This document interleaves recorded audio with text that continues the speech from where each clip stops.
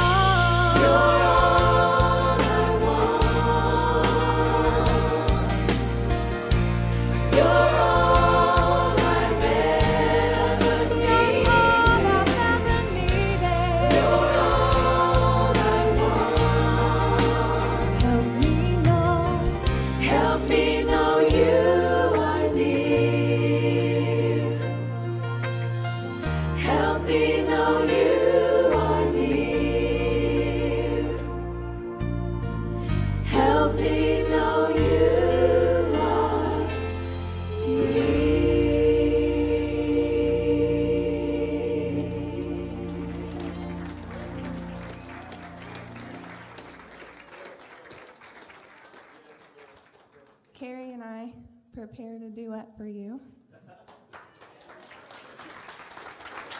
Not even for one moment will he ever leave you nor forsake you.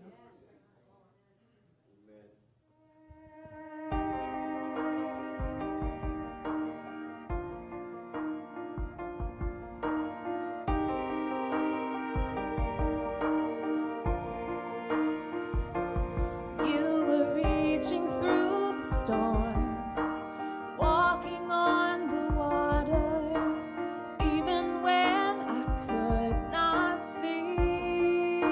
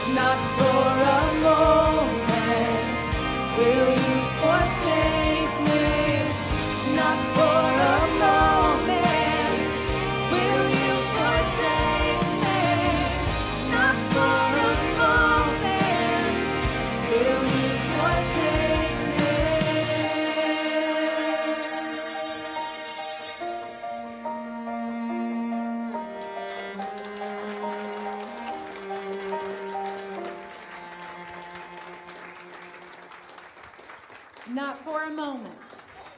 Not for a moment. Let's have a word of prayer. Could we do that? Just remain standing. Lord, we're just grateful to you.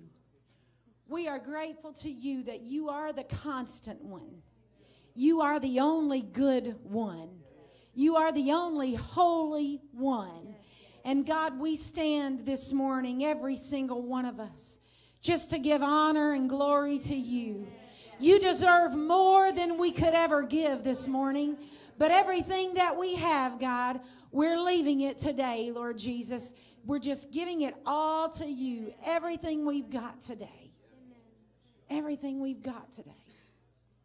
We honor you and we worship you. And God, above all, I know that the leadership of this church just wants your spirit to move and to change lives.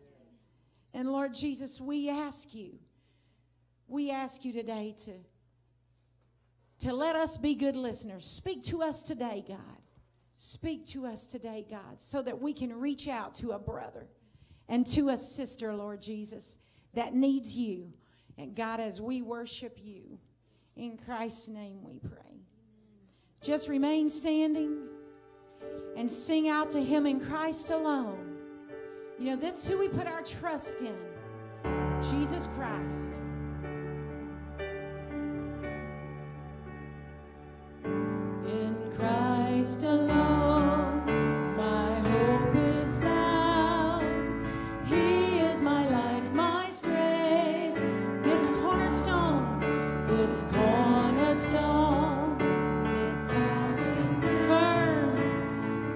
through the fiercest drought. What heights of love, what heights of love, what depths of peace, where fears are still, when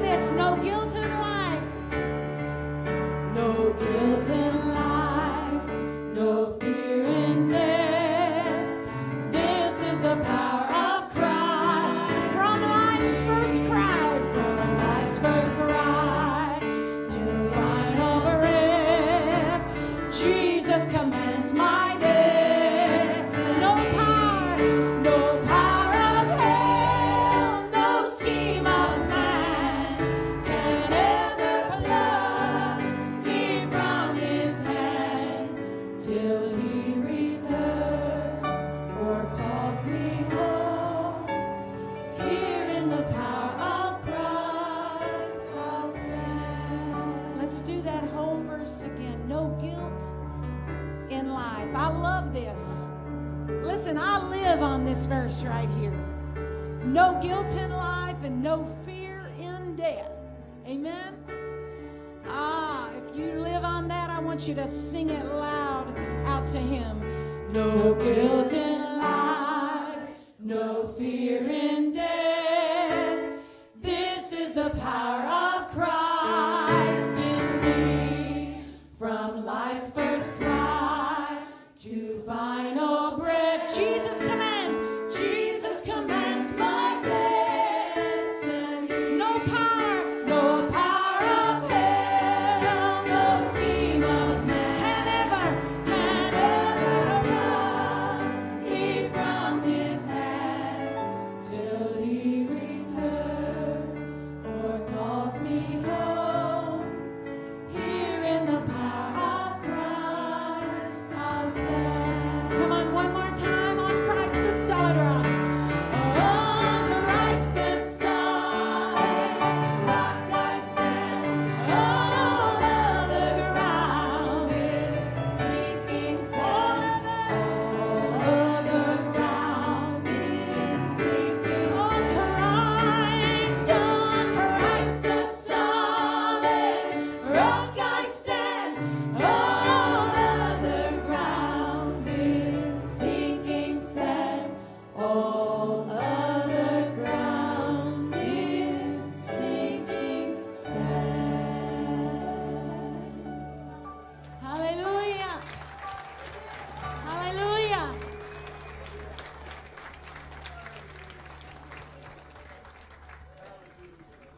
Brother Tom or Sister Kathy.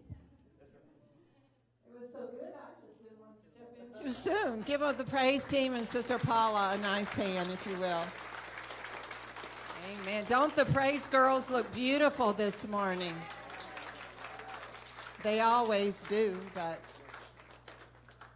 so glad to have Sister Linda. She's been out, had some surgery on her leg, but what a trooper. She's here this morning praising the Lord. Amen. Now, before you're seated, we have a good problem this morning. We might be running out of chairs. So if you've got a pocketbook or you're sitting in the middle of a row, maybe you can move down and leave the empty seats on the outside so some people can get a seat. And then you can be seated. Amen. It's good to see everyone this morning. We've had a wonderful conference. We are full. We are blessed. And we've had so much fun. We're tired. But it's a good tired, as Brother Dave always says. And we just hate to see it end. Somebody said to me, we've worked so hard and anticipated this so much, and now it's here and it's over almost. But we have one more day today. And so make sure you take advantage of everything that goes forth from this podium and this pulpit today. This church, Spirit of Truth, last Tuesday started its first Tuesday night class. And this coming Tuesday, we will be here at 7 p.m. And we'd like for you to come back and be with us. We call it bodybuilding, and some people didn't come because they thought we were exercising. It's not muscle exercise. It's spiritual exercise and learning and building the body of Christ. So this coming Tuesday, please come out and join us at 7 o'clock for the body building class. So we'd love for you to do that. We Ustream, and we have been so blessed to be able to do this for about a year or so. I'm not sure exactly how long. But how many of you have ever watched it? How many of you saw there was some difficulties still that we've been trying to work through? And this weekend, we fixed it. And but we're going to tell you what we need to keep it fixed. So, Sean, can you come up here? Sean and Kevin work in the back room. They operate the equipment to be able, for us to be able to Ustream, so that you can see that people are watching this service even now. And so he's going to explain to you why we need to continue and what we need to do it. Thank you. Just real quick, every time Dave comes, he enlightens with something else we neither need and what we're not doing. But every time we get a little bit better. And like Pastor Kathy said, I mean, some of you that has watched it, it is a bit choppy, and it's hard to follow sometimes, so you lose a little bit of that. But David got us in touch with a few pieces of equipment, God bless technology on some things, and what it's able to do. If you watch this week's services, you could see that it's much better. It's more like regular TV that you would see out there. Unfortunately, one of the pieces is a borrowed piece currently, and it's around $300. So it takes money, obviously, to be able to do these things, but for us to be able to outsource and be able to get the word out to people to where it's pleasing to the eye and easy to watch, that's where we come in. So what I was willing to do, I want to come out here, and I mean, I don't do this very often, but I want to come out and let you guys know up front. I mean, for us to do this stuff, it costs money, and I put my money and time in it as well. But divvy it up however you will, but we need roughly about $300. So obviously, aside normal tithing, we'd like to ask that gift of whoever would be willing to put up that money to where we could be able to get this piece on behalf of God and Spirit of Truth, so we can get out and touch people that may not be able to come for whatever the reason is. Or people that, like our guests coming from all over, they may not be able to be here all the time, so it gives them the ability to be able to watch it as well. So there's a lot of good stuff going on here. We want to get as many people involved as we can. And obviously the social media and the technology means nowadays makes that possible in many ways. So we appreciate everything beforehand. And like I said, would encourage just giving on that behalf. So, how many things we can take care of this real quick? David told me that if we get 12 people to give $25, it's taken care of. So there you go. Take a walk. Raise your hand. $25 if you can help us.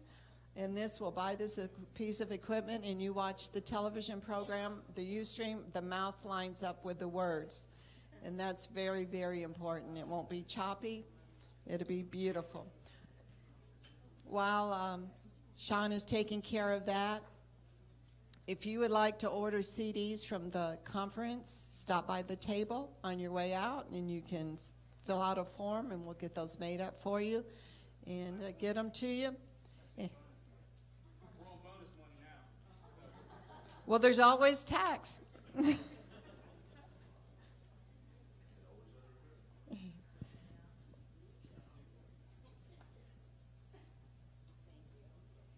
Who else needs one? Okay. Oh, well, bless you. Thank you so much. Now, that was easy. Now, we're going to be able to... David, we got it taken care of. Give yourselves a nice hand. Thank you, Sean. Thank you. We're going to collect them because just raise your hand, and Sean will come by and got them. Yeah. I wanted to say that this is Pastor's Appreciation Month, and how many of you appreciate your pastor? Amen. Yes. We think he's the best, don't we? Amen. Somebody asked me before church, what do you and Pastor want for Pastor's Appreciation gift? And they said, you want money? I said gift cards are always good. We eat out all the time, so gift cards are wonderful. So they're going to get us a Visa card, and we can just eat out as much as we want, as long as that card has money on it. Thank you so much for helping us to take care of this need, and we appreciate you so very much. How many of you enjoyed the conference? Yeah. Yeah. All of our Illinois people that stayed over, stand up. We want to let people know that we appreciate over here. They stayed over for this morning's service. So glad they're with us. So glad. How many's this is your first time to be at this church? First time visitors. We're so glad to have you. How many? This might be your first time to ever meet Sister Annie McCrae. Let me see your hand.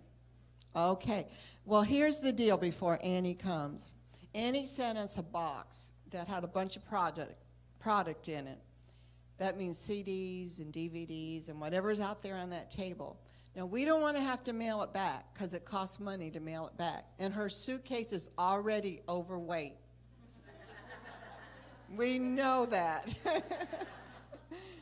We know that. So before you leave today, stop by the table and take home some of Sister Annie McCrae's product. I know it will bless you.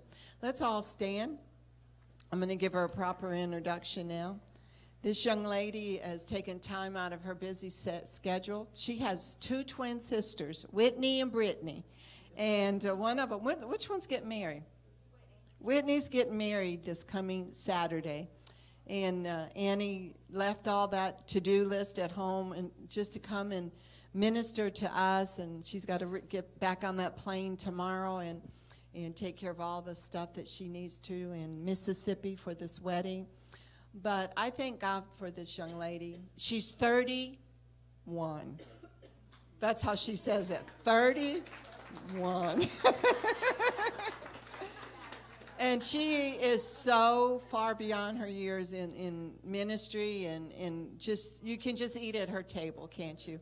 That when she spreads the word and brings the word to us, whether it's in word or in song, you're always full after you are in the presence of Annie McCrae. So can you let her know that we love her right here in Ohio?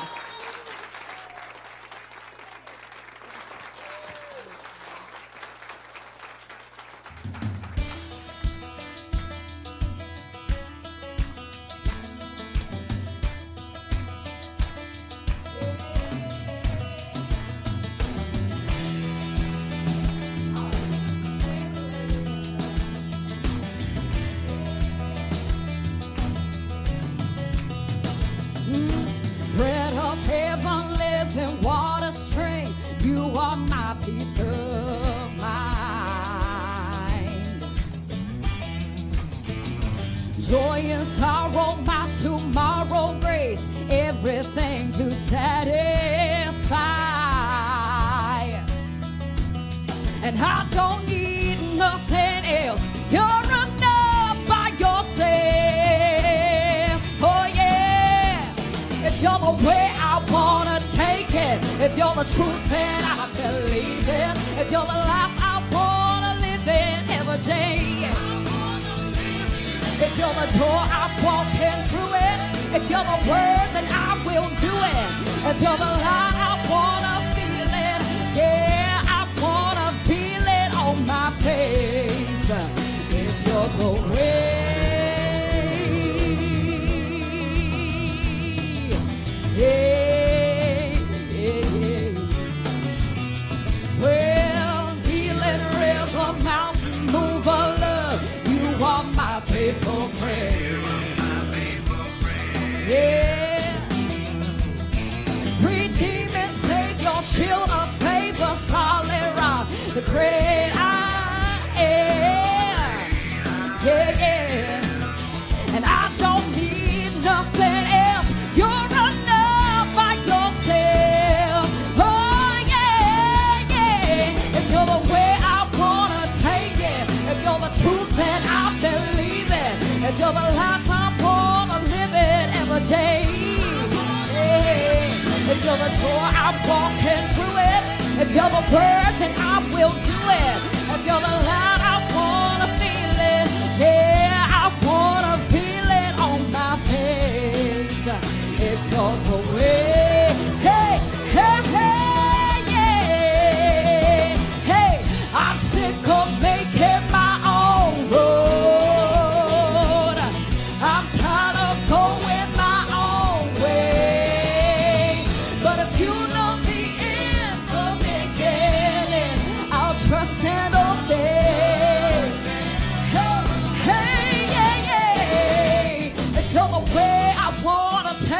it. If you're the truth, then I believe it. If you're the life, I wanna live it every single day. If you're the door, I'm walking through it. If you're the word, then I will do it. If you're the light, I wanna feel it. Yeah, I wanna feel it on my face. If you're the way, hey, hey, yeah. If you're the way, hey, hey, hey, yeah. I don't need nothing else. You're enough all by yourself. If you're the way, yeah, yeah.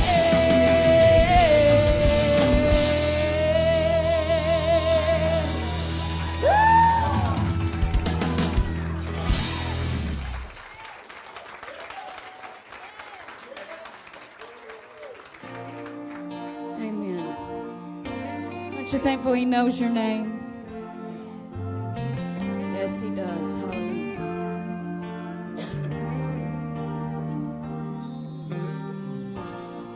He counts the stars one and all. He knows how much sand is on the shore. He sees every sparrow that falls.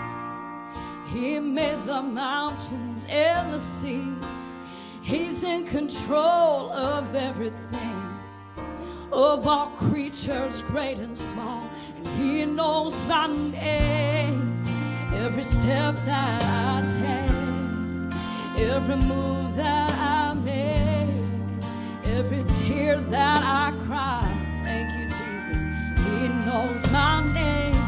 When I'm overwhelmed by the pain and can't see the light of day, I know I'll be just fine. Yes, 'cause he knows my name.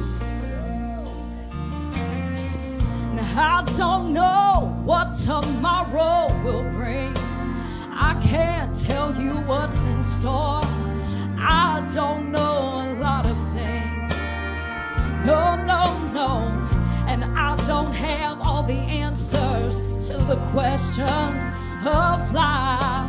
But I do know, I know in whom I have believed. He knows my name. Every step that I take, every move that I make, every tear that I cry.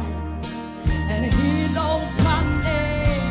When I'm overwhelmed by the pain and can't see the light of day, I know I'll be just fine, 'cause he knows my name. And he knew who I was when he carried my cross. He knew that I would fail him, but he took the loss, because he knows my name. Every step that I take, every move that I make, and every tear that I cry. And he knows my name. When I'm overwhelmed by the pain and I can't see the light of day, hey, I know I'll be just fine, 'cause he knows my name. Every move that I make and every tear that I cry. And he knows my name.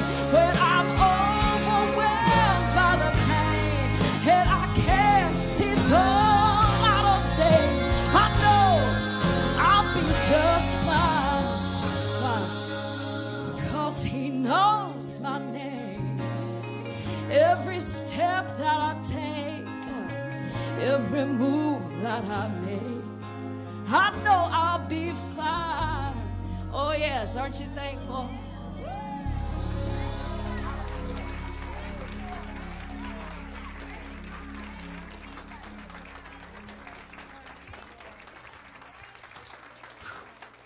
Thank you. Amen. How many of you glad that the one that knows you the best loves you the most?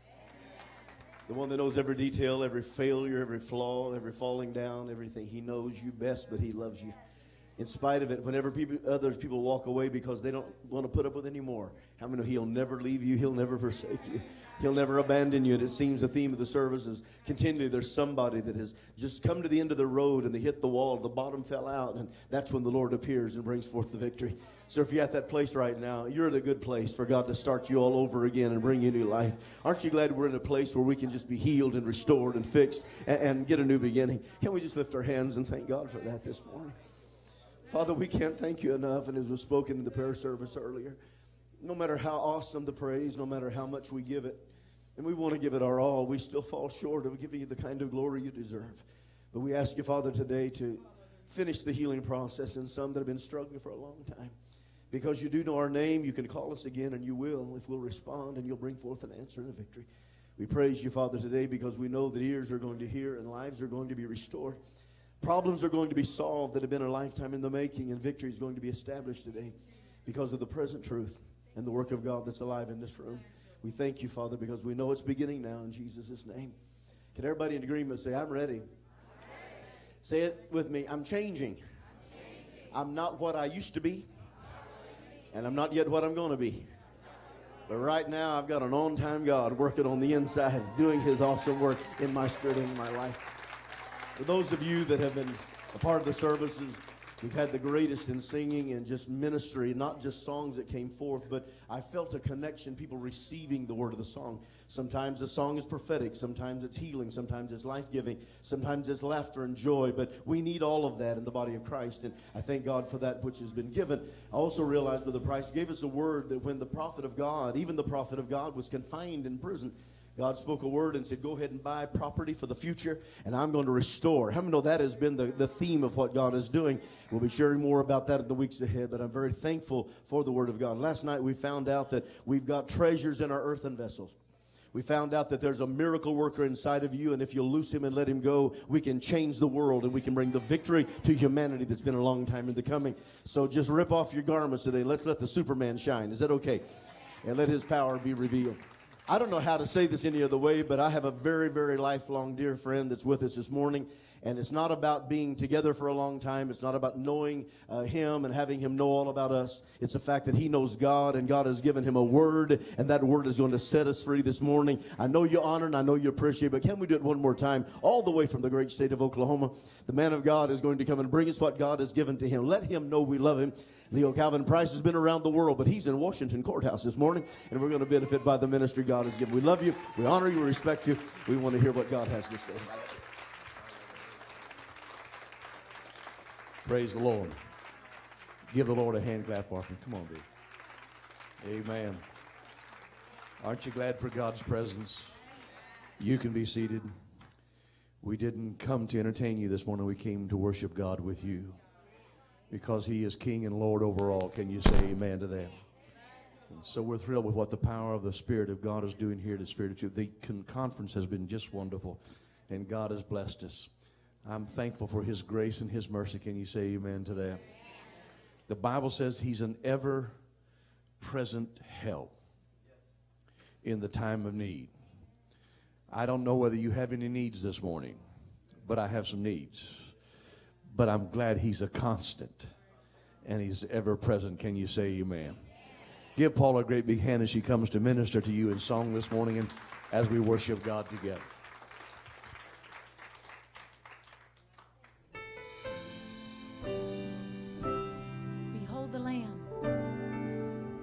Sits on the throne.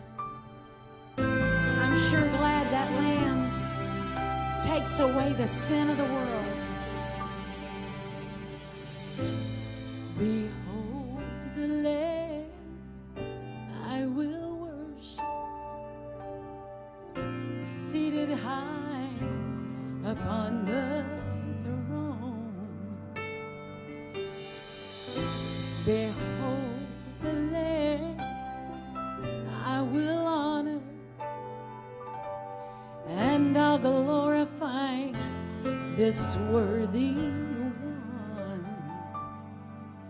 My joy and laughter He's the love that I'm after. The only thing that matters to me. He's in my sorrow and sees my tomorrow, and his ear is always listening. Behold the Lamb I will worship, seated high upon the throne. Behold the Lamb I will honor, and I'll glorify this worthy one. Listen, more than able, he's a God who is faithful. His name a tower proven to be strong. He's why I'm standing, my story's ending. He's the passion that compels me to get up and go on. Behold the Lamb I will worship, seated high upon the throne. Behold the Lamb I will honor. We honor you this morning and glorify this worthy one. You know why, church? Because he is holy and he is marvelous. He's my strong tower and righteous. He's the living word. He is the living word. He's been my sacrifice. He's surely the restorer of this broken life. He is holy, marvelous, strong tower, righteous. He's the living word, the sacrifice, restorer of my broken life. Faithful, almighty King, omnipotent. He is everything, the one who was and is to come, the bridge from earth to heaven. Holy, marvelous, he's a strong tower, righteous. He's the living word, the sacrifice, the restorer of my broken life. The faithful, almighty King, omnipotent. God is everything, the one who was and is to come, the bridge from earth to heaven. Behold the Lamb,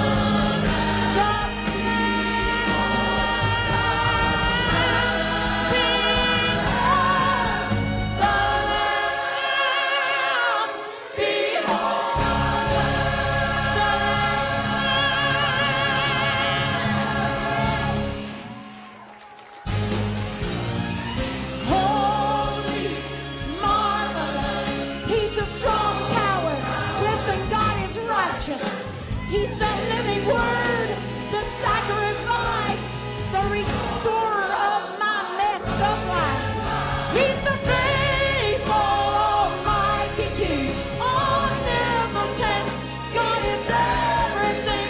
He's the one who was, the one who is, and is to come, the bridge from earth to heaven. Behold the Lamb.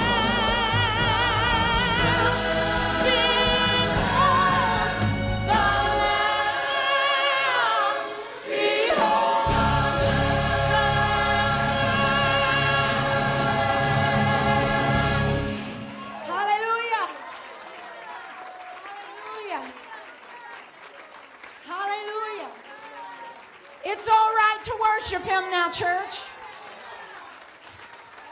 He's surely the restorer of this messed up life. I think sometimes you don't even know the half of what God's done. What God's done for me, and I am so grateful. I have made this statement, Sister Kathy, before, that I shouldn't even be in ministry. But do you know, and I'm sure that's how some of you feel, but that's who Jesus called, is those unlikely people that can step into a place with Him and miracles work. Brother Josh, from the inside out. From the inside out. I'm grateful for that. Amen. Give him a hand clap of praise one more time.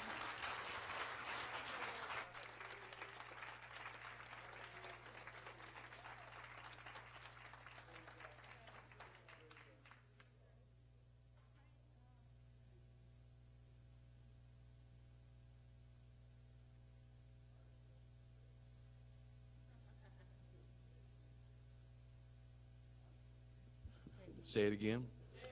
There we go. It took a miracle to hang the stars in place. It took a miracle to hang the world in space. But when He saved my soul, cleansed and made me whole, it took a miracle of love and grace. Amen. Amen to God. Aren't you glad for the presence of the Lord? What a wonderful conference we have had. Pastor, it's an honor, you and Kathy, to allow Paul and I to be a part of what the Lord is doing through Spirit of Truth. We don't take this lightly. We don't take this lightly. We understand the giftings of God. So we're honored to be here and be a part of what the Lord is doing. Thursday night, Pastor preached. I don't have a good memory about a lot of things, but about ministry, I have a pretty good memory. But he preached on restoration, restoring, and it rolled over in my mind what Paul said, that God, through Jesus, restores the dead to life. Dead to life. The valley of dry bones was dead, but God caused life to come. There was no other way life could come but by Him. And so I'm thankful for that restoration. I'm thankful for the storehouse that He replenishes every day. And His mercies are new every day. Can you say amen? And then Saturday afternoon, the communion service, those of you there that were here, God moved in such a special way, and Pastor talked on ministry and ministering. And I came away from Saturday afternoon thinking, if you don't stand up on the inside, you'll never stand up on the outside. Amen. I believe that.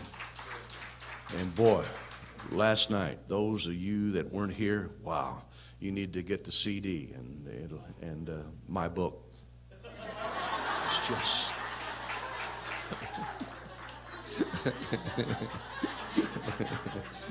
I'm just kidding. Paula said, please, somebody's buy his book. No, if you don't have any money but to buy anything this morning, Sister Annie has a table back there, but still buy my book. No, I'm just kidding. I got to get off of that. Paul and I would both say to you, if you don't have any money to buy one thing, you buy Annie McRae's stuff. You know, you said that just like I told you to. You did. Amen to God. Paula said, if you buy Annie's, that's my book. She said, if you buy Annie's CD, Paul will give you one of my books. So, this is not working out like I planned at all, man. Amen to God. May I make a departure just before I go to my text and minister just a little bit this morning. I feel rather somewhat inspired and want to do this. This is Pastor's Appreciation. And I know you appreciate him as we do and as his family does him. We love Pastor Don. And I call him Bishop because that's what I believe he is in the church. And he doesn't take that term lightly or misuse it or abuse it. But we love him. I appreciate him. This is Pastor's Appreciation. I know we didn't, any of us come prepared, but Raven, I'm going to kind of designate you, and you don't even know what I'm going to designate. But you just shake your head yes. Okay, that's good. But next week, I'd like for you to bring he and Kathy something as Pastor's Appreciation for them. If you're not here, you can send it to them. We're going to write a check after the service and give it to you before we leave. But Raven, stand up, let everybody see who you are. If they do not know who you are, this is Raven. Amen. And maybe collectively, all of us as a church can give it to Raven, and then she can present it to Pastor and Kathy. That gives you time to prepare and make preparations because they're worthy of our support and worthy of double honor. And so I want you to be encouraged to do that. Can you say amen? Would you do that with us? Amen. And if we lived here, we would attend church here. Amen. That's the truth. And I don't say that lightly because I really believe in that. Are you pointing toward heaven or you want to say something? You're pointing to me. Okay. Come on. Please don't. You're a mess. You know what? The last time we visited Don and Kathy, they had just had a big flood in their house. And we couldn't go downstairs and do anything because the carpet was all wet. Well, I thought those days were gone, and they were until another flood came in a different way. But yeah, there's still water and carpet and all and plumbing and washing machines. And I just want you to know that we don't always know. That's the truth. What's going on. And they don't share a lot of their personal things with you. And I am so sorry if I'm embarrassing you. You just please forgive me. But we got there that first week, well, both times. And as close as Leo and Donna, and I know Pastor Don would tell Leo if he really was in serious need, and I understand that. But we get there, and we don't have a clue of all of the things within your pastor's and First Lady's home. And so I just want to encourage you, don't just look, and Kathy, you look mighty fine this morning. I'm just going to tell you that right now. Amen. Yes, she does. But don't just look at the outside when And they're Pastor standing looks on the suave stage. and debonair. And he does. And don't just look at that. But look beyond that. Amen.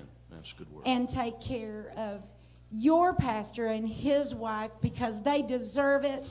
They will never tell you those things, not even us. And I got to say one more thing while I'm at it. I figured that. Sister Kathy touched my heart last night as she introduced me. And I just want to tell you how grateful I am to have a friend. Amen. To have a friend. You can't call just anybody. You can't just call anybody. I remember someone asking what the definition of love was, and a little child said it best. He said, love is when your name is safe in my mouth. Amen. Kathy, your name is safe in my mouth. And you know what? I know that my name is safe in her mouth. And that's the kind of people that you have, that you are following. And I'm grateful for that. And I'm finished. Thank you.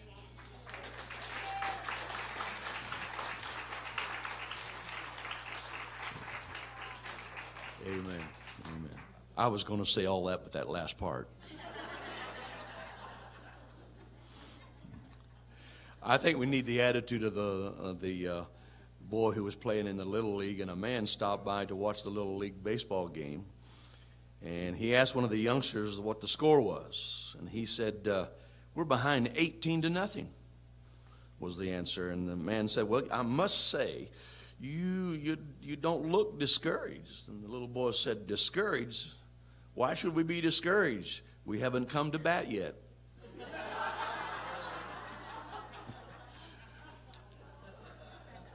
I don't think the church has quite come to bat yet. And 18-0 is nothing. Amen to God. Let's pray. Father, we're about to break bread. I would not even begin to attempt this without coming before your presence first. God, I thank you. I ask you to put a guard on the lips of my mouth that I say nothing that does not bring you honor and glory. Let everything that comes from this point forward, God, be of such strength and such power and such weight that it will change our lives, and we cannot leave this room the same way we walked in. And for that we give you the praise and the glory and the honor. And everybody said, amen. Words of an old song. Would you be free from your burden of sin? There's power in the blood. Power in the blood. Would you over evil a victory win? There's wonderful power in the blood. Would you be free from your passion and pride? There's power in the blood. Come for a cleansing to Calvary's tide. There's wonderful power in the blood. Would you be whiter, much whiter than snow? There's power in the blood. Sin stains are lost in its life-giving flow. There's wonderful power in the blood. Would you do service for Jesus your King? There's power in the blood. There's power in the blood. Would you live daily his praises to sing? There's wonderful power in the blood.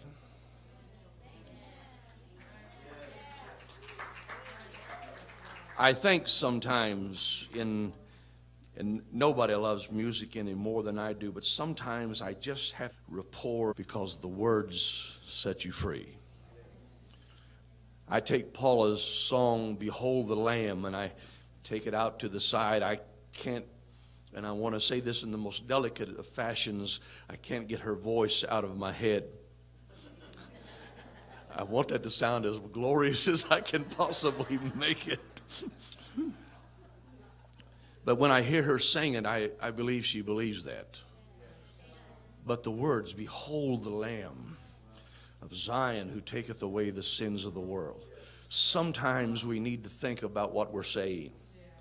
And then other times we need to think before we say it, to glean what God has in store for us. I want to minister to you this morning. We're going to talk about some things, and I'm going to beg of you to indulge me for a few minutes while I lay some foundation, because I think at the end we'll be grateful that we were able to see what the Lord has put into my spirit. I hope I can give it to you the way I sense it in my heart. The Encyclopedia Britannica usually prints out a couple of sets of, or a set of books every 2 years, but in 2010 they put out their last 32 volumes. There will never be any more printed in that fashion before. It was a massive collection. It took 14 years to collect all the information to produce it. Let me give you just some statistics that will impress you on your minds. It took 200 advisors, 300 editors, 4,000 contributors, over 100,000 entries, $34 million, and 43 million words. In the last pages of that work of the 2010 32-volume Encyclopedia Britannica, one of the editors had the audacity to conclude, herein, he said, contains the entirety of human knowledge.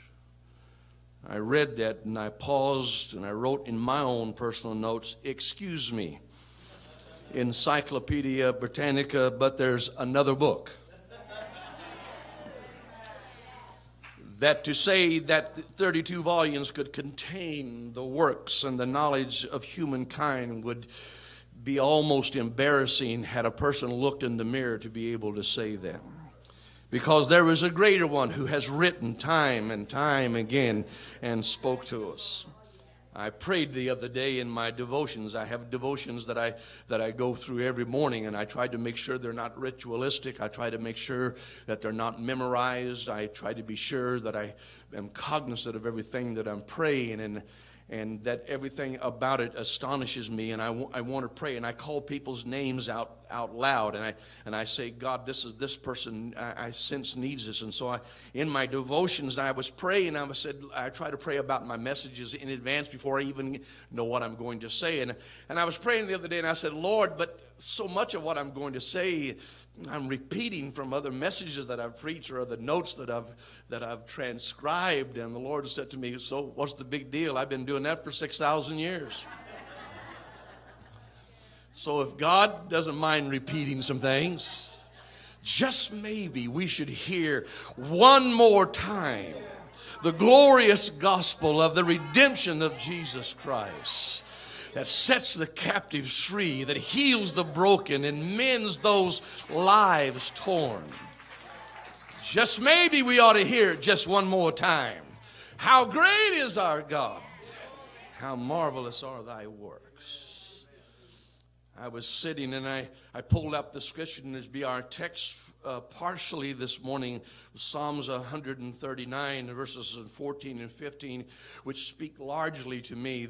I could not enumerate that enough. I could not enunciate every word so precisely that it would not take the firmer grip on my soul, and so I reread it every time. And David said, I will praise thee, for I am fearfully and wonderfully made.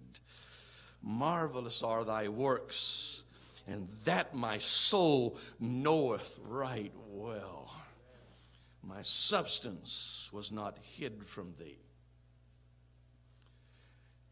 I got to tell you, when I read that passage of Scripture, I marvel.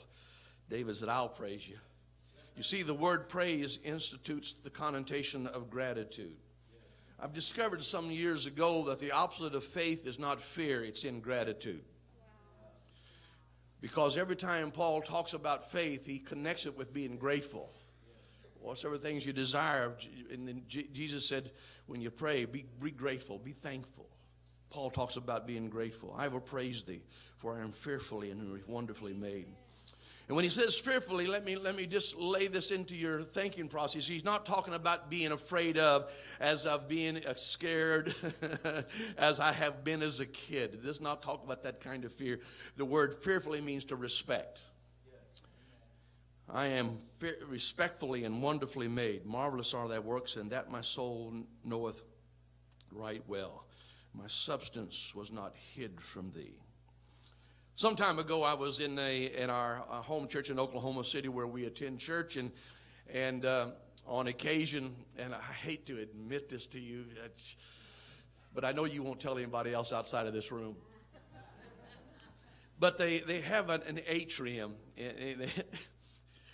In this atrium, the screen comes down, and I can see the message in the live auditorium, and I'm a note taker, so I like to lay my Bible out and my notes out right there close to me, and just to my left is a Starbucks coffee that I can grab a little Starbucks and be anointed at the same time.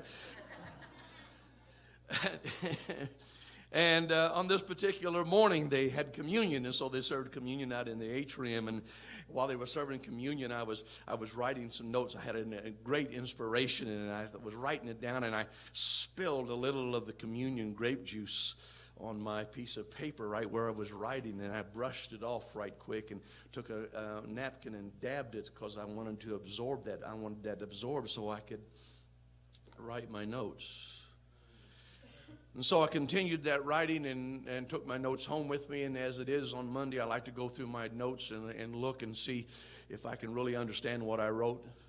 Because sometimes I write in Egyptian hieroglyphics. I'm maybe the only one in this room that does that. And I was deciphering it. Sometimes I discovered that if I hold the paper at an angle, I can really make out what I was saying. And I looked down, and where the grape juice, the communion had spilled, the paper was changed. I could not change it back. It was irreversibly changed.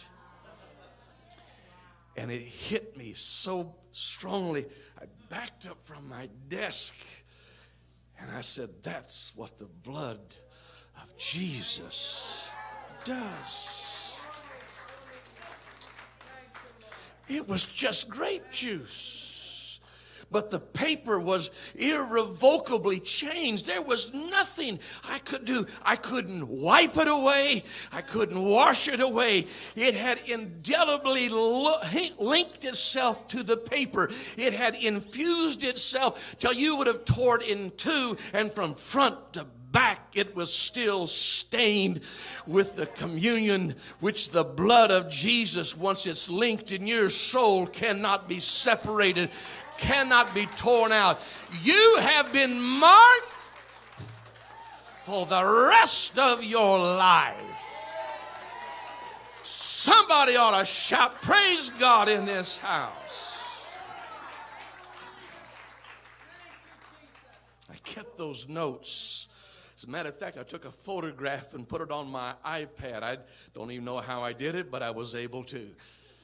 And so every once in a while I pull it out and look at that and remind myself, that's what the blood did in my life. The paper never told me it deserved it. The paper never had any say in the matter. It was an inanimate object. It was nothing, but the blood changed the composure and the composition, and that which was nothing before became something of significance. Somebody's going to get this going home. It was not the paper's ability to change anything. The paper could not have changed the communion. It could not have changed the grape juice. But when the grape juice touched it, it changed everything about it. And that's the blood of Jesus. Though I was hidden in darkness, the blood brought forth light. Because you can't separate Jesus from his word.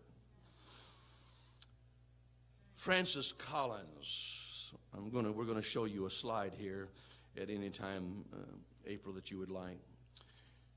Was director of the Human Genome Project and a co-mapper of the human DNA. And he's the author of the book, The Language of God. You may have read it. One of my favorite books. I encourage you to get it by Francis Collins, called The Language of God. He was at a conference at Johns Hopkins University in Baltimore, Maryland. The theme of the conference was, what does it mean to be human? And the reference was to the DNA, which is the book of life. And your DNA, everybody in this room is filled with 3 billion bits of information. I want you to note first on the left-hand side as you're facing the screen that one of the slides that Francis Collins showed was the rose window of the York Minster Cathedral in Yorkshire, England. It was created in the 17th century by Glaser, and he took the stained glass and he formed this over months and perhaps even years during the 17th century, and they imparted it into the cathedral there in Yorkshire. Beautiful, beautiful piece. This picture doesn't even make it have justice. If you ever get a chance to go see it, as I have, you'll enjoy it and be blessed. It was a masterpiece. The intricate work, to describe the intricate work is almost, I don't have the ability to describe the intrinsic detail that is found in that. But what it does show, it shows there has been a author, there has been a designer that took the time to filter through all the colors and create this masterpiece. And it is absolutely a gorgeous thing. Took him months, probably years, to do that. On the other side of that particular screen is another slide. It is a strand of human DNA.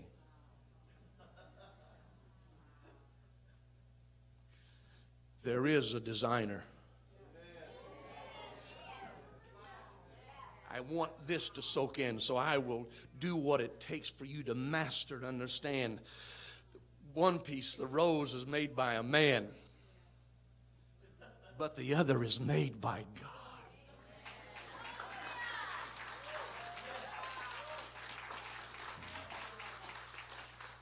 That's just one slice of a cell of DNA that contains 3 billion bits of information about you. The color of your hair, the color of your eyes, even to the traits of your personality.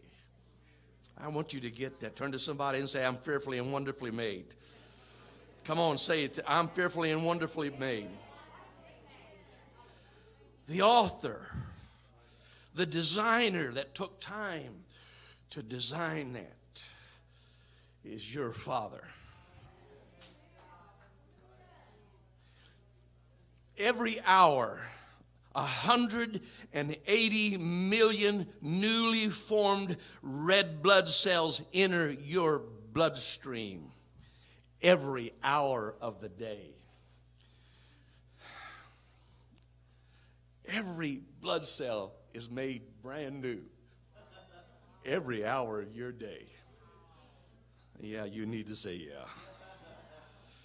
The circulatory system, the arteries and veins and capillaries in your body are 60,000 miles long.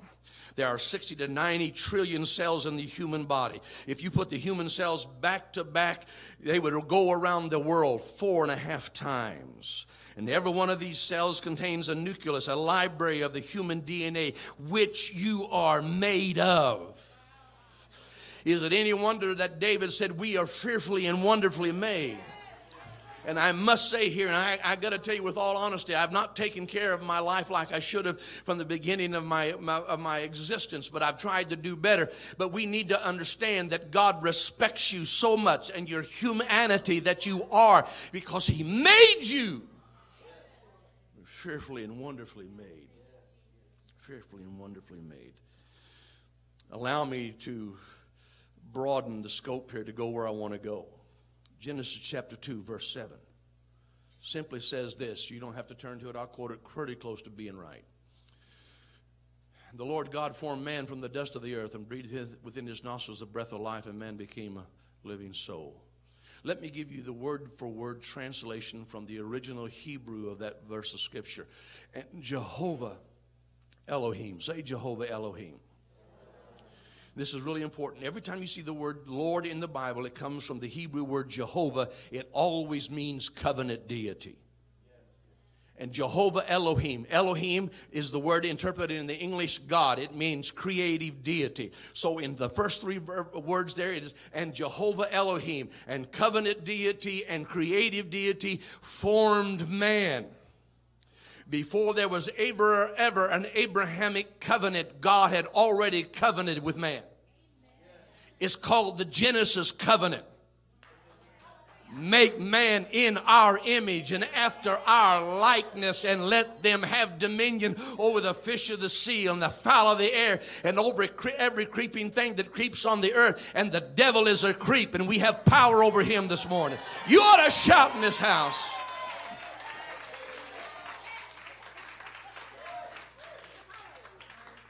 Genesis 2:7 is one of those things I have repeated here before. And the Jehovah Elohim, the covenant deity and creative deity, formed man from the eretz in the Hebrew, from the minute particles of the totality of deity, and breathed within his nostrils that part of himself, and man became a living thing just like God. Let me tell you what God did. God reached inside of himself, pulled out God material, and he made you.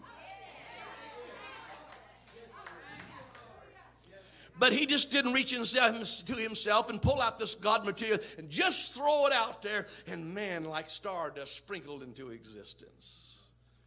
Let me tell you what I firmly believe that God did.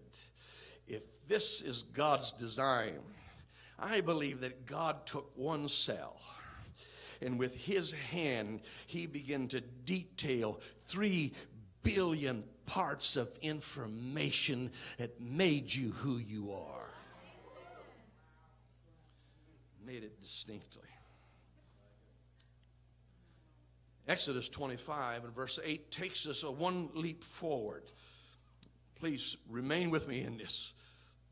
Exodus 25:8. And I will let them make me a sanctuary, but I will dwell among them. In the Hebrew is I will let them make me a mikdash, a physical structure, but someday I will not dwell among them. The word dwell indicates mishkan. I will dwell in them. Mishkan. The root word is shekan. It's where we get the word shekinah. It's where we get the word glory. It's very important that we understand that when God made you in the beginning, so intrinsically did he design every intricate 3 billion parts of that cell in your body. Why in the world would he go to such intrinsic detail if it wasn't important to him? 1 Corinthians chapter 6 verse 19 might give us a clue. Paul says in utter amazement, what? Know ye not that your body is the temple of God, and you're not your own, you're bought with a price? In the garden, God in detail formed every cell of the body. He inscribed in it that part of himself, that nothing that the enemy could ever do, nothing that man could ever destroy. There was something of God intrinsically in every human being that has ever been born on this planet. That's why when you came to church and something got into your spirit that drew you to Jesus, you couldn't resist salvation. You had to give your heart to him. Because down in the intricate part of who you are, God was speaking to you. You ought to be shouting in this house.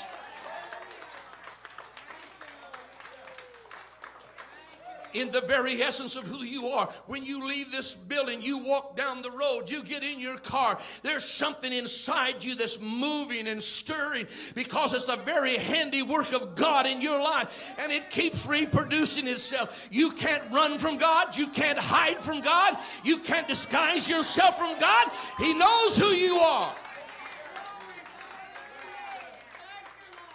And the reason he knows who you are is because there's a trace of him in every human being on the face of the earth. That's why David, though I make my bed in hell, he's there. Though I take the wings of the morning and fly to the uttermost parts of the sea, he's there. Whither can I go from his spirit? Why did he make man like he made him? Because someday he said, I'm not going to live among them. I'm going to live in them. And I'm going to have me a house and a tabernacle worthy of my presence. Satan came in and tried to devoid everything in the Garden of Eden. But God kept an intrinsic seed deep in the heart of every human creature that was ever born to this planet that the devil could not erase, that the devil could not destroy, that the devil could not disintegrate. And it stayed in every man, woman, boy, and girl. And the only reason you don't make the decision is because you choose on your own free will not to accept him. You're going to have to excuse me while I begin to feel my juices on this. Bought with a price, therefore I glorify God in your bodies and in your spirit. When Jesus came, Jesus was born to this world. He was not born as Joseph's son. He was given to Joseph and to Mary. Within the first several weeks of a child's birth, the blood in his body or her body becomes the DNA of the father. Come on. Jesus would have never died. He had a perfect blood system. He gave his life. They didn't take his life. He had his father's bloodstream in him.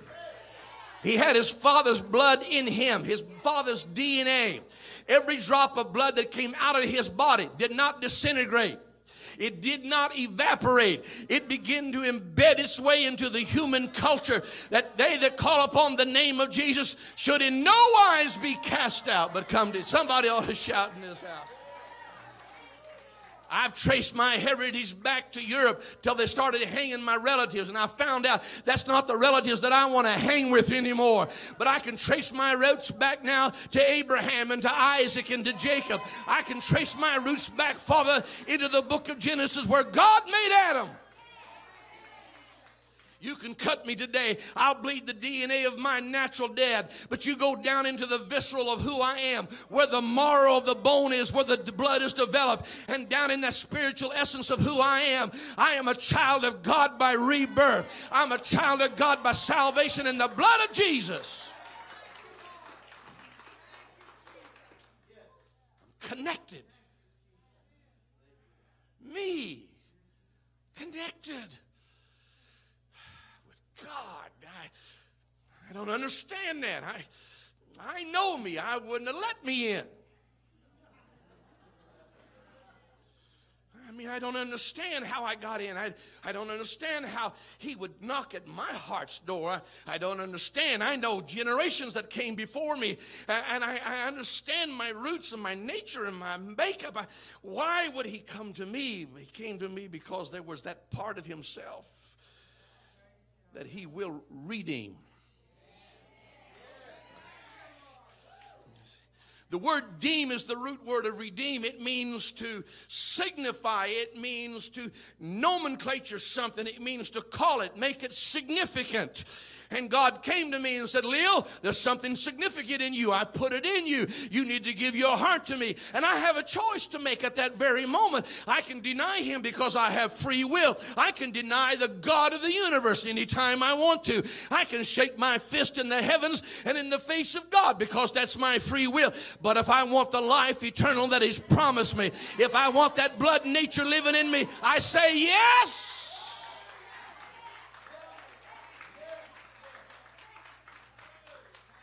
I preferred to change my heritage. I know you can call me Leo Calvin Price, but the Bible says I have a new name written down in glory, which no man knoweth but he that receiveth it. It's what John said in the Revelation. God said in the Old Testament, if my people which are called by my name would humble themselves, then would I hear from heaven and heal their land. You're bought with a price. Price was the blood of Jesus. Now, I must admit to a quandary here of why Satan didn't grasp the weightiness of crucifying Jesus, knowing that blood was going to be shed.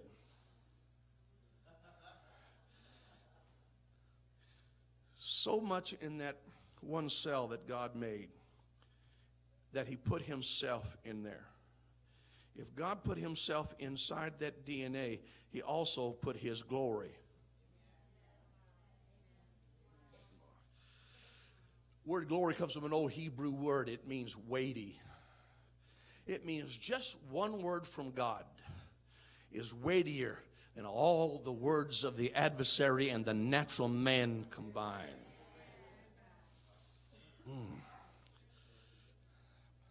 Down deep inside when my dad got born again, it was a cool thing. I mean, you know, my dad was a hard drinking man. My uncles used to tell me, he said, your dad was just hard bootlegging, drinking guy. He would come by when the church people would witness to him, and he'd look at them and said, I don't need any of that. I got a hot rod. I got a 4 on the floor and a 5th under the seat. 5-speed. Okay. And then Jesus came. Jesus came and redeemed his life.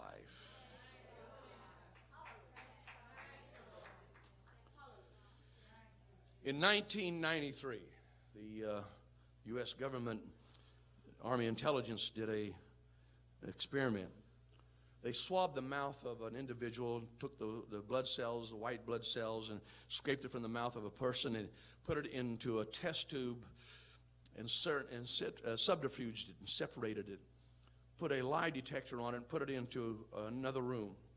Took the person whose mouth was swabbed of those cells, put them in a room, put them in front of a television, and showed them a movie full of highly emotional scenes. Every time that person reacted to an emotional scene while they were watching television, the cells in the other room were responding at the very same time. They thought, this is wild, unusual. So they took those cells, put it in another part of the building. Took that same person, showed him another movie with the highly emotional scenes, and when that person reacted, those cells down the hall and to another building responded at the very same time. You're not impressed yet. They took those same cells 50 miles away, and 2 days later put them in another room 50 miles away, and 2 days later showed that person another emotional scene, and when that person responded, those cells 50 miles away 2 days later responded in the same fashion. The apple doesn't fall too far from the tree. Now that's just human DNA. Some of you are in this room, your kids are halfway across the nation. Some of you, your children is maybe in a foreign country. But let me tell you, if you ever get born again, in your DNA something changes. And don't tell me when you're born again that DNA in your family somewhere is not affected by the power and the presence of God. They may not understand it. They may not even understand it or grasp it. But God's already at work in this room. That's why you're here, because we're of the same blood. We're of the same family. We're of the same DNA. And God's in the business of changing lives. Somebody say amen.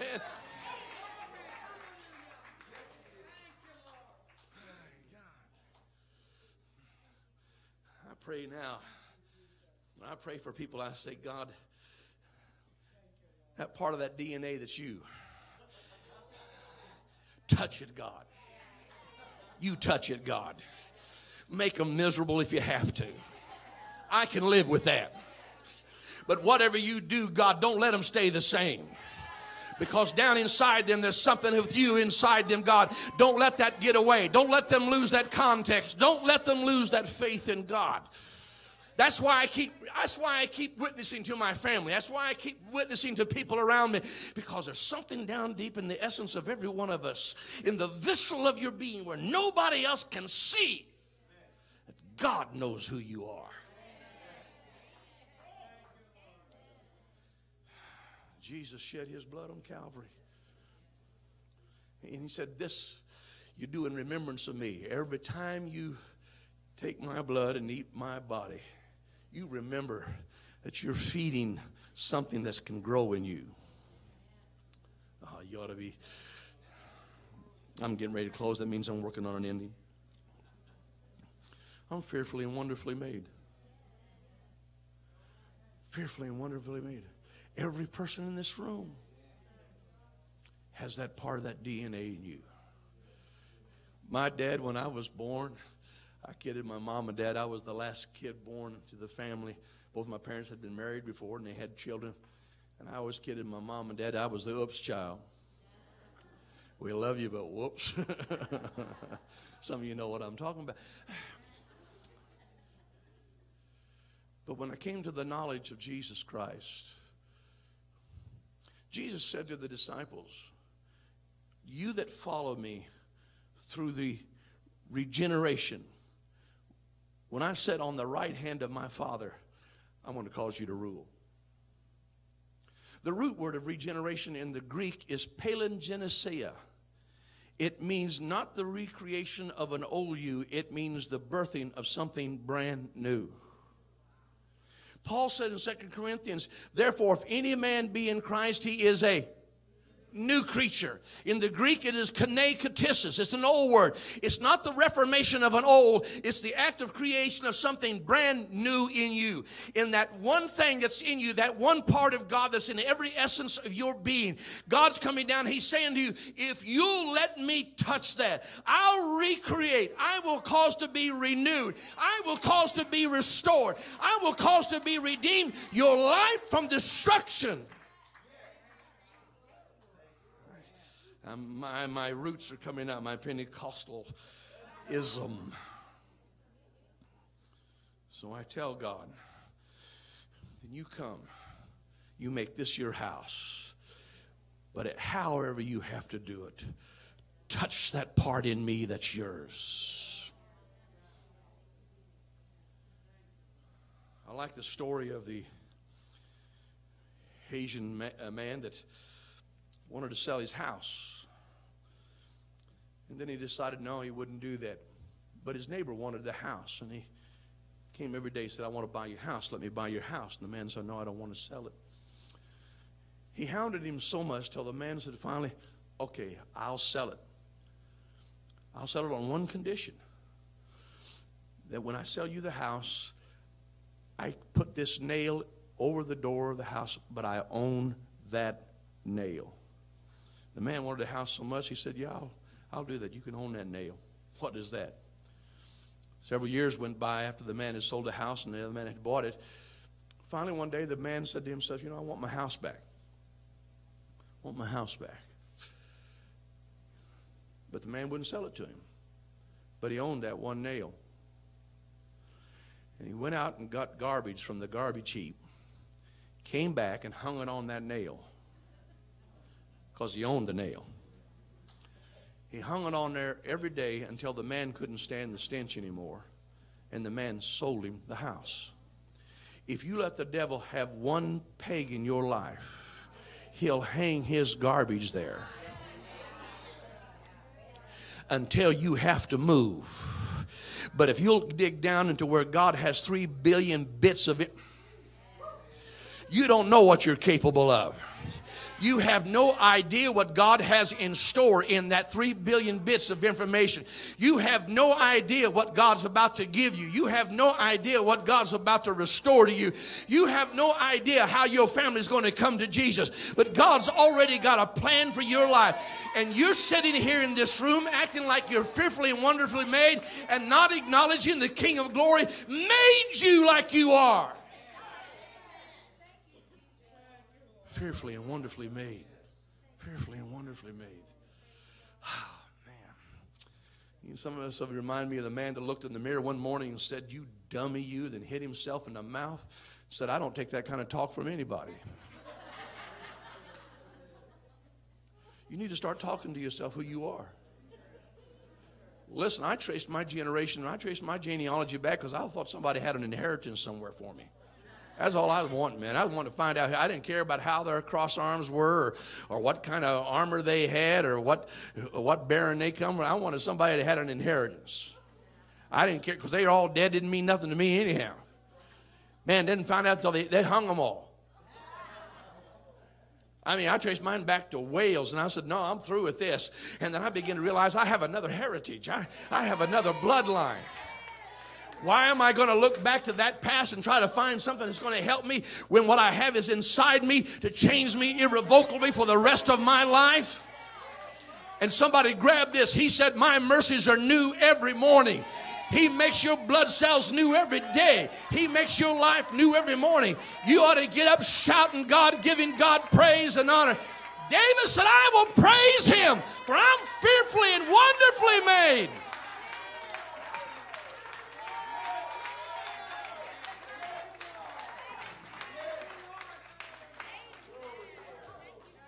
All I got to say to you is, anything good come out of Visalia. That's the Don raised in Visalia, California. Who'd have thunk it? There ain't nothing but Harley Davidsons and devil's angels up there. Hell's angels. But look what God did. Look what God did. God touched a mother and father, and their DNA was changed. I'm not talking about what you bleed today. Changed the DNA, and he didn't know it, but his life was already marked out. If you knew the plans I had for you, just knew the plans I have for you. I did not come to visit you for evil. I came to visit you for good.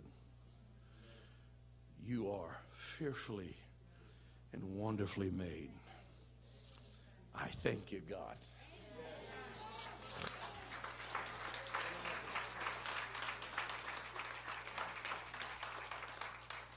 Stand on your feet with me. How else can you stand?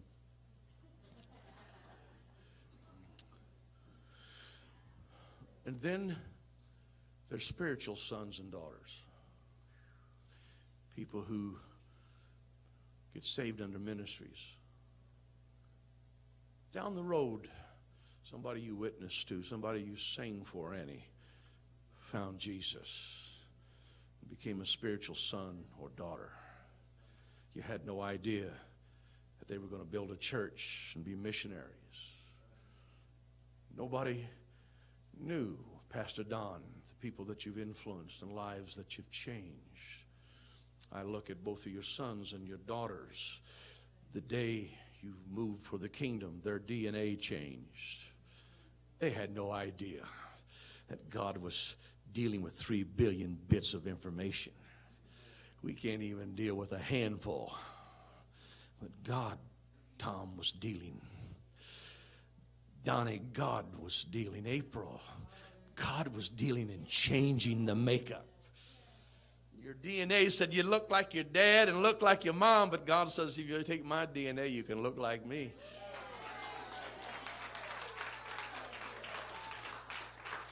You can look like my sons and my daughters. I can take the deprived look. I can take the disparaging look from your face. I can take the anguish of your soul and I can give you a new look. I can transform you. I can translate you. I can transmit you. I can transfer things to your life that you could never have had before. The Apostle Paul was changed so dramatically. Road, and on the road we're being changed. I'm fearfully and wonderfully made. I thank God for what he's put on the inside. And I say to that which is on the inside of me, come to the surface. Because what I've got on the surface, I don't like. I don't like it. It's been ugly sometimes. I know nobody in this room has ever been an ugly Christian, but I have been. Sometimes you get ugly with people. Sometimes you got up on the wrong side of the bed and hit the wall because the bed was too close. They asked the little boy, why did he keep falling out of the bed? And he kept saying, well, I was too close to where I got in. How about moving in a little deeper with Christ? How about getting a little more involved? Well, Brother Price, there's no payback. There's nothing in it for me. There's nothing in it for you.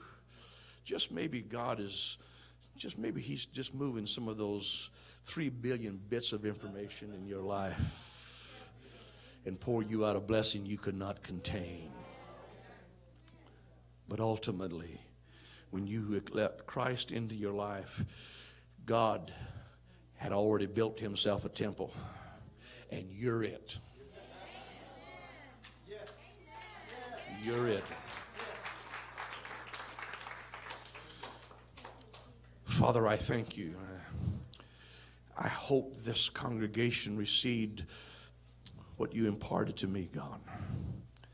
When I look at this slide every day of my life, when I look at what you've created and what you've done, I know there was a designer. You are the master grand weaver of our lives. You have weaved a tapestry, God, that I've only seen from the backside. I've seen the raveling and I've seen the distort. I can't understand it, but God, you're about to turn the tapestry around so we can see it from the front side. God, I thank you that you tore the veil of the temple in twain so that we could walk into the holy place, because now you no longer dwell in a temple in Jerusalem. You dwell in temples here in Washington Courthouse. You dwell in temples in Columbus, Ohio. You dwell in temples in Killeen, Texas. You dwell in temples in Oklahoma City. You dwell in temples in New York City. You dwell in temples of every man, woman, boy, and girl across this world that has accepted you as Lord and God. Thank you, Jesus. Don't let us leave here like we came. Transform us, translate us, transfer everything from our lives, God, that has not been of benefit to us. And we give you the praise and the glory and the honor. Paula, would you go to, oh, there you are. You read my mind. Thank you. You were singing a chorus the other day, Paula, one we all know. I love you, Jesus. I love him because he first loved me. Get the praise team. Would you all come on up here? We'll just worship God together. I love him. I love him because he first loved me And purchased my salvation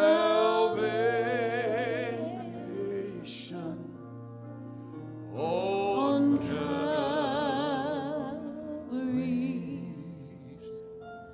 tree. Come on, sing it out together. I love him. I love him. I love him because he first loved me and purchased my salvation and purchased my salvation on Calvary's. Like you love him. Sing it like you love him. Come on, everybody, sing it out loud together. Yes, I love him. I love him. Love him. I love him because I love you, Lord. Because he first loved me loved me and purchased and purchased my salvation on Calvary's tree. I want to do this. This is the only altar call that I'm going to give. Pastor can come and do what he would like in just a few moments. But if you're tired of living where you've been living, if you're tired of the status quo, if you're tired of nothing having changed in your life, and suddenly this morning you know that it can change, that God, all he has to do with his finger is touch one of those 3 billion bits of information and change everything about your life. He can change your destiny. Your past is not your future. I don't know about you. I'm already down here. I'm already the first one here. So if you're waiting on me, you're backing up. We're going to sing this chorus again. But if you really believe that God wants to touch something in your life and never leave you the same again, I want you to get out of your seat and come and stand as close to the front of this as you can. And we're going to worship God this morning and let him do a work in our lives. Come on, let's sing it together.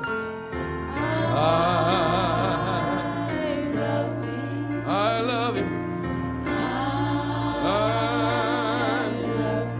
I love him because he first loved me Purchased mine and just my salvation on Calvary's. Sing it again together. I love him. I love him. I love I love him. I love him, Because he first loved me. He loved me, Lord. Purchased And purchased my salvation on Calvary's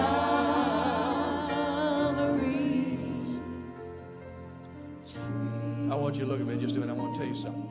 Remember when God spoke to Abraham? You know when God spoke to Abraham? Here's what he said to him. Abraham, here's what I'm going to cause to come out of your seed. I'm going to raise up kings. and priest. I'm going to raise out of you a nation that the whole world will tremble at.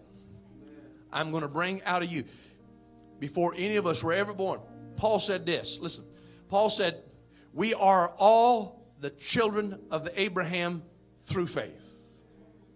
That means that God spoke to Abraham, touched the seed that was in Abraham, and translated it down 6,000 years of history. And we're in this room today because God touched Abraham's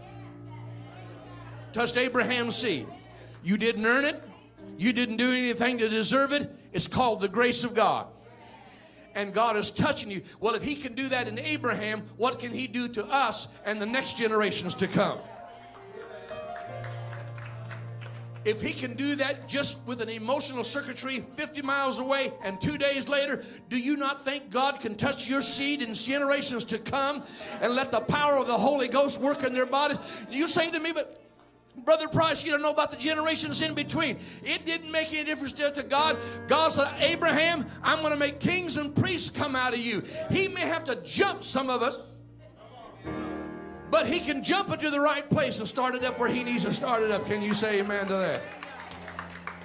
I want you to put one hand on your heart and lift your other hand to heaven right now. We're about to have a change in the atmosphere. There's a paradigm coming. There's a shift coming in your life. And God wants to use you to do that. Are you ready for that in this house? I want you to pray this out loud with me. Say it out loud so you can hear yourself say it. Say, Father God, in the name of your Son Jesus, I am not who I used to be, but I'm not what I'm going to be. So where I am right now, don't judge my future by my past, but touch me right now in the very essence of my being. Down deep inside me, touch that seed, God, that'll translate me and transform me so that I will not be conformed to this world, but transformed through the mind of Christ.